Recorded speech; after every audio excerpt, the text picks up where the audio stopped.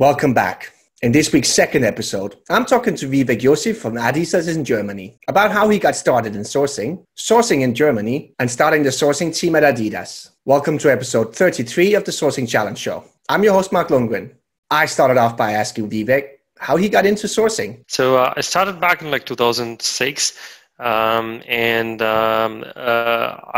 was checking one of your shows, and there was a guy called Akbar Ali Engineer. Yeah. So similar to him, I would say I started as like a offshore recruiter working from India, and recruiting for contract positions or staffing roles in US. Having said that, I pretended to be when I talk to candidates, I used to tell them I'm from US, so putting up some accent and trying to make sure that they don't find that I'm from India. So yeah, that's how I started, pretty much from a staffing background, and the key to be successful in that role is you need to be really really fast in searches.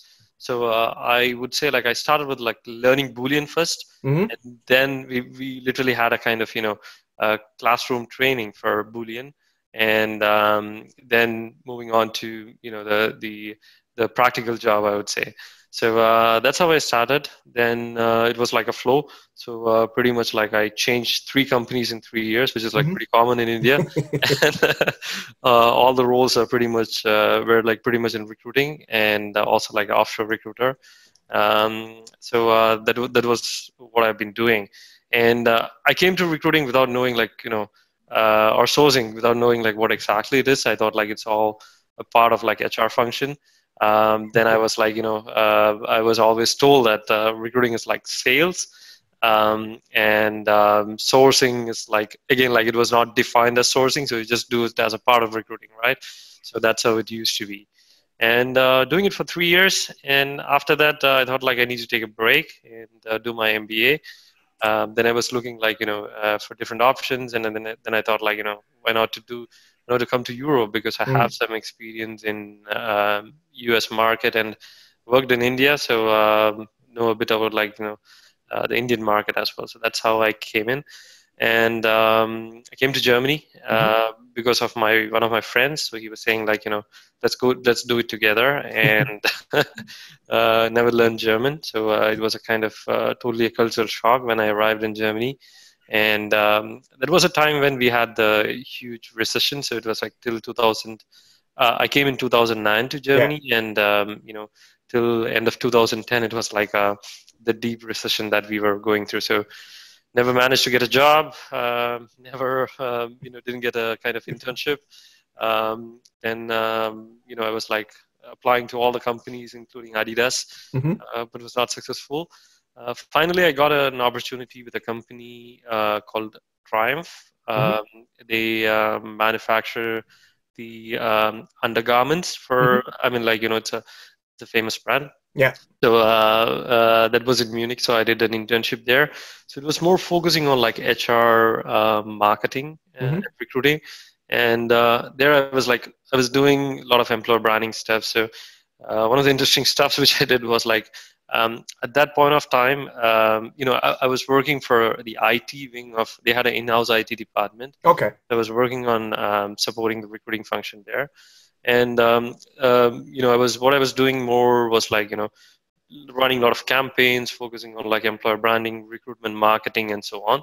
One of the interesting projects what we did is Atos, the French, the IT giant. So they were taking over Siemens at that point of time.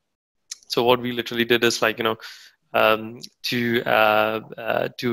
put up the banners in front of Siemens information systems, saying hey, your next SAP career. I mean a kind of model lying down with undergarments and so on.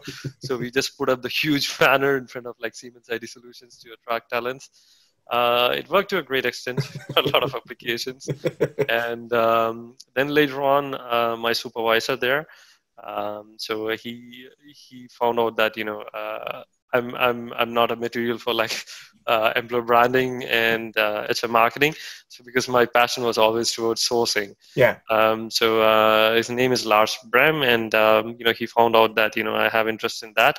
and he gave me a Sing account because Sing is king in Germany, right? So, yeah, so I was looking more into Sing and literally looking for these people from Siemens ID Solutions to move to to bring them to Triumph. Yeah. So I would say I was really successful there because we got a lot of applications, but I'm not sure how much hires we had because I had to leave Triumph after 6 months. Mm-hmm. But there were like still people in process, and it's in Germany. It takes quite a while to run through the entire recruitment process Yeah. normally. Yeah, that's how I came back into sourcing, and then again like picked it up from there from scratch. And after 6 months, I didn't have any job. Then I was like working on my master thesis and thinking about like what to do next. And what happened was like I was getting active on LinkedIn, Mm-hmm. and at that point of time, there was a group called Boolean Strings Yeah. from. Still there. Yeah, I think so. Yeah, not so active. So I got into that, and Irina Shameva, so she's the one I think who founded it, and I was kind of checking into what people are doing, and I started like putting up some answers for the questions, and also raising some questions, trying to kickstart with sourcing again, Mm. and that's where I met with this guy from Hungary, the famous sourcing guru Balázs Parokse. So Balázs was like, he reached out to me on LinkedIn, and he asked me like whether I can support him with a short-term assignment for like 1 month Mm-hmm. in Cologne. So he used to work with Kelly OCG, which is part of Yeah. Kelly Services, the RPO wing. And yeah, I said like, why not? And I just went there for like 1 month to as a kind of cover for a person Mm-hmm. who was on like sabbatical, and then we picked it up. So it was like totally new for me because sourcing in Germany without knowing German, that much of German, really, really tough. So I started picking up with like channels like Sing. I was looking for like medical professionals. So there was Okay. a platform called DocCheck, ResearchGate, looking for like Mm. people with like PhD experience and so on. So trying to explore like lot of channels, and luckily I had like within 1 month I was able to make like 2 hires, and fortunately or unfortunately the person who went for sabbatical, she came back and she resigned. So that played in a bit favor for me, and I ended up with a job in Kelly OCG. Then it was like for the next around like 3.5 years, I was into the RPO world, supporting major clients in Germany in IT, pharma, automotive, using Sing, using LinkedIn, using Facebook, so different Twitter and so on. So that was kind of a kind of, what do you say? I would say a kind of lab or a place where I could like learn more Yeah. about sourcing, and also working with Balázs, great experience, I would say. I mean, like that guy, he really got me into track and sourcing, and we've been it was great for around like 3.5 years to work with Kelly. And after that, I also got a bit more into the networking mode. So that's where I went to. That's a time when the True events came to Germany. So I went there for the famous show by Bill Borman, and that was held by one of the competitors of Kelly called Puntun, which is a part of Adako Group, and they were in Düsseldorf. So I met a lot of people, did networking, and at that point of time, I also got an opportunity to be a track leader for one of the topics over there in True events. That was a perfect opportunity to network, and I could also meet a lot of people from the industry. So later on, that helped. I wanted to make a move, and then I moved on to Pontun around like 6 months later, and again into sourcing. So I was supporting some critical projects there, again in the IT space. So we had some clients which were like doing projects in the government, the public domain. which was really, really tough because we were looking for people who speak like proper German. So they want people who are really, really fluent or native speakers and in the IT space. And one of the locations which you might know is they had a project in Flensburg, which is near to Denmark. Really tough location. It's in between nowhere, I would say.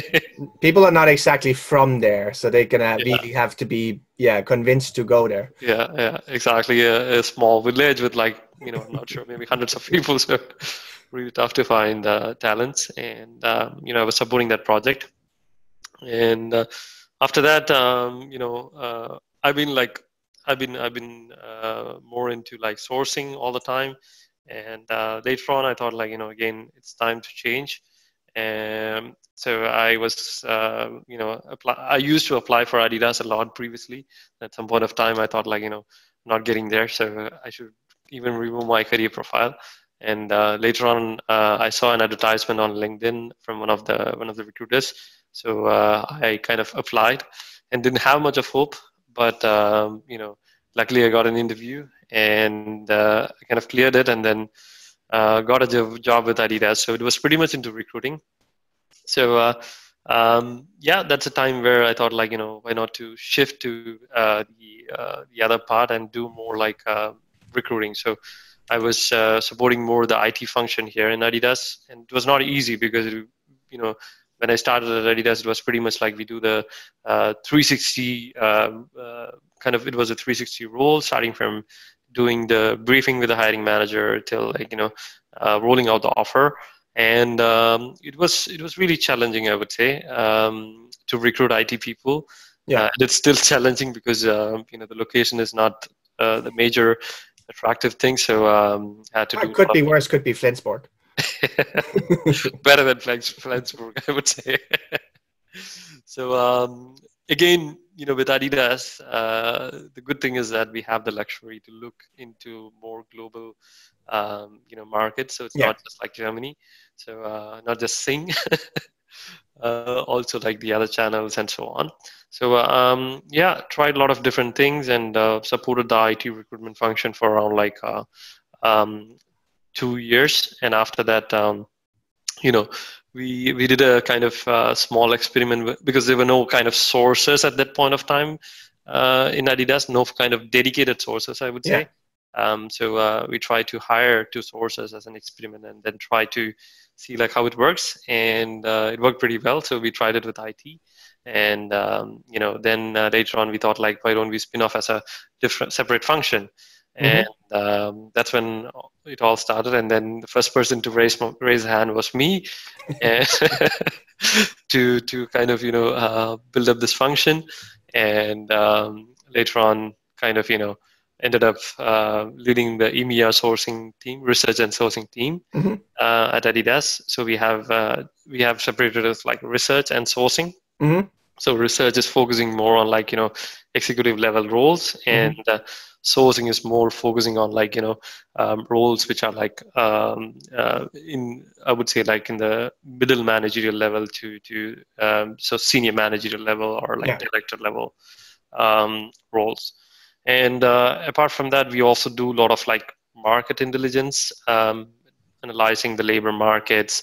So we work on projects, say like if a team is, if say like we were working on a couple of projects which was focusing on big data, Hmm. find out like where exactly these people are located, say like within Europe, and providing with suggestion like with the labor data where we should target, what channels, what are the new things happening in the market with regards to that. So we also do a lot of market intelligence related things, and we do a lot of other stuffs like mass recruitment support, Yeah. like we call it like sourcing sprints, sourcing parties.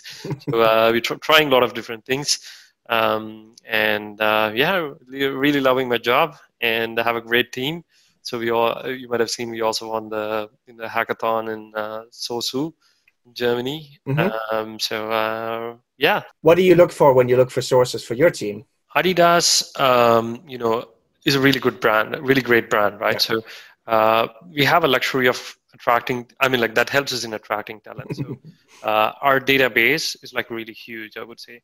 So the first starting point for us is the career, the portal, and we search in the internal database, and that's where the starting point for us, because we have a lot of people who applied over these years, and we have a huge database. So that's the starting point for us.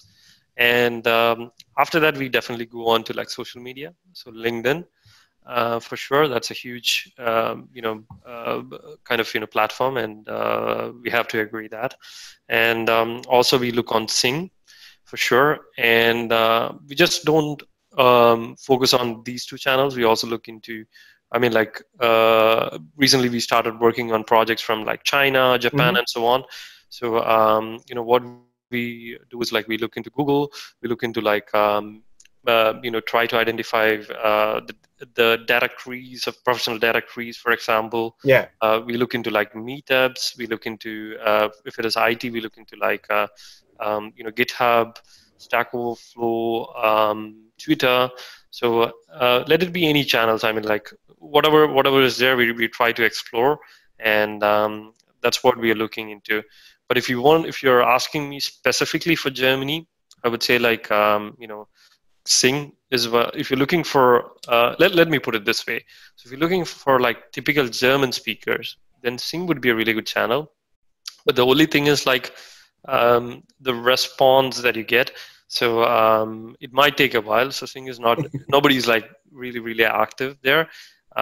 Maybe like what you have to do is like from my experience, what I've seen is like you have to follow up with the conversation. So follow up with the the communication. So you might send an email today, and if you just leave it like that, you might not get a response. You try doing it again, then you might get a response. So Sing is a good channel if you're looking for typical German speakers. Then what I've seen is like LinkedIn. It picked up really well. So I think Sing and LinkedIn is like in a similar kind of level when it comes to the user base in the DACH region, the German-speaking region. So LinkedIn is also a good channel. And then within Germany, one good thing is that the professional organizations, right? They're really strong. So you might have seen a presentation from Victor Sokoria. He was showing something about like the HR professionals, and he was looking into, I think it was SHRM, right? So, so these kind of professional organizations are really strong in Germany. So that's you might find a kind of open directory. So you can find professionals, or you can find the leads from there. And apart from that, Meetup is a really good platform. So what I've observed is like, especially in like tech space, there are a lot of meetups happening, like big data meetups and so on. So you can also leverage that platform. And I mean, like we've not invested much on like the job boards or the databases. But back from my RPO experience, we used to use like Stepstone. It was okay. I mean, like it was literally, I mean, like we were looking for salespeople and so on.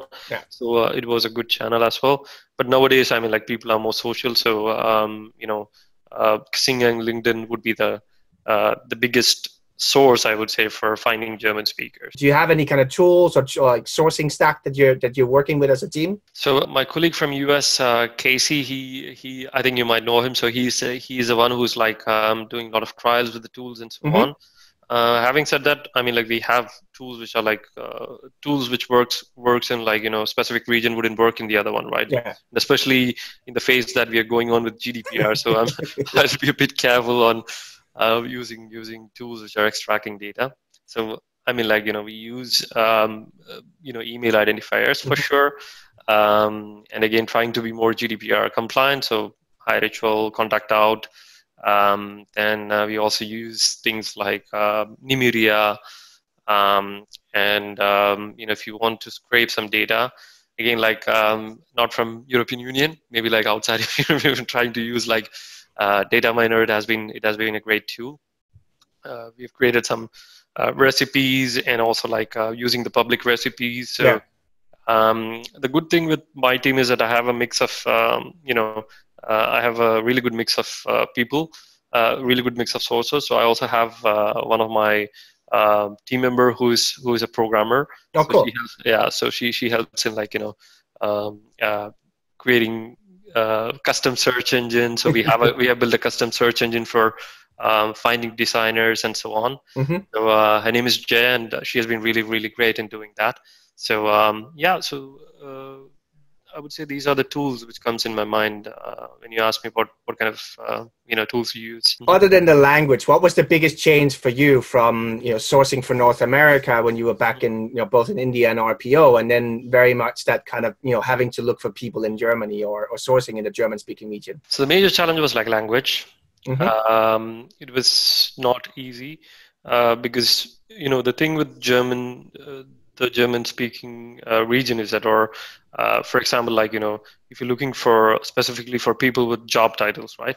So you have to look with specific German words, which is not easy. And also like they have like the gender specific Hmm. titles, so manager, managerin. So if you don't use this, right, if you just use like manager, then you're missing out like All the managerin. females. Exactly, the females to be precise. So that has been a challenging part to understand and to understand the logic and the titles and also to map things because when you see in Germany, right, people are not used to writing kind of 6 pages or 7 pages of CVs. Mm. They keep it short. They keep it like 1 to 2 pages to the maximum. So that's totally different. That also reflects to the social profile. So that Yeah. might not be kind of that much informative at times. So you need to really really read through things and then make out and maybe like cross verifying it with different profiles and then making sure that you're not missing out to the people. So that has been the major challenge which I've been facing. But it was fun, I would say. And in terms of training, I mean, obviously, yeah, you had a lot of kind of training both from working with Kelly. And where do you kind of go for what kind of training do you give to your own people, or do you have specific things that you make everybody read, or how do you kind of work with that as a team? So when it comes to myself learning again, like it's platforms which is available. So before I started with like LinkedIn, Boolean Strings has been a great group. Then there was a group called Cool Free Recruiting Tools. Mm-hmm. That was a cool one. And now it moved more onto Facebook, right? Yeah. So definitely, SourceCon is a really, really great platform, which I've been, reading all the time and learning a lot of things. And also, I follow like secret sourcing group, Mm-hmm. sources who code, and also, following, the thought leaders like Dean Da Costa, and, Greg Hawkes. Mm-hmm. These are the names which I could point out, and definitely learning a lot of things from these different forums, Mm-hmm. and also finding new groups and so on. So that's what I've been doing. And when it comes to our team as a kind of group learning or whatever it is, so definitely we are built on like learning or sharing is caring concept, like what Jan Texie says. So we realized it from the beginning. And what we do is like we have an internal sourcing academy. Mm-hmm. We call it so. I mean, like I couldn't call it like internal sourcing academy, but it's like sourcing sessions that we do every 2 weeks. And one of my team members is taking care of that. So her name is Verina. She's been doing a great job in like bringing in all the sourcers. And at Adidas, it's all about co-creation. So Yeah. we learn from each other's, and they do really cool stuff with regards to the outreach. So I can give you an example. Like they were reaching out to. We have a huge project in Spain. And they were reaching this for finding like software developers, and it's like Yeah. really tough, a really small market, and we're looking exclusively in Spain. Mm-hmm. They were trying to use different kind of subject lines. Yeah. One of them which Verena was using is like what is your shoe size? That was a subject line. So I mean like it's again like coming from learning from each other's, and so we keep on learning. We have a really good sourcing community in Adidas at the moment. So we're trying to expand it. So we are trying to arrange collaborate with different companies in this region, Mm-hmm. and to create kind of meetups, and learning again, like extending it to the external part Yeah. of Adidas as well. So that's how we learn from each other. And if somebody comes across something, we share it. We have a deck, and we keep on sharing things, and yeah, learning from each other, I would say. What does the German sourcing community look like? Like, is there much of a community, or is it more around the different kind of events and things like that are coming up? One big event is SOSU for sure, Mm-hmm. SOSU DE. Really great, and I really love the organization, and Phil has been doing a great job with that, to bring in the sourcing gurus together, and also the companies in this region, and sharing and learning from each other. Yeah. And apart from that, I think I've never been to this conference. It's called Social Recruiting Days. Mm-hmm. I've heard really good feedback about them as well. And apart from that, there are a lot of things happening regional. Okay. You see, like Germany, right? Berlin is the place where a lot of meetups are happening, Yeah. and there are a lot of sourcing labs or recruiting labs. So those kind of meetups happening. When you come more to like regions like south of Germany, like Nuremberg or Munich, I'm not pretty much sure. So for our region, we are trying to pioneer something new. So collaborating with the employees in this region, and trying to do some meetups. But apart from that, I mean, outside of Adidas, I don't think so. There's anything existing here. That's for now. But the sources here in this region, we know each other. Yeah. At least that's a good thing. If people want to stay in touch with you and see what's going on, and where your team goes, how can they best do that, Vivek? Yeah, I mean, LinkedIn, sure, Facebook, for sure, and yeah, so and Twitter. Mm-hmm. What else I could think about? Sing, for sure. Perfect. Look, thank you very much for your time. Bye bye. Bye bye.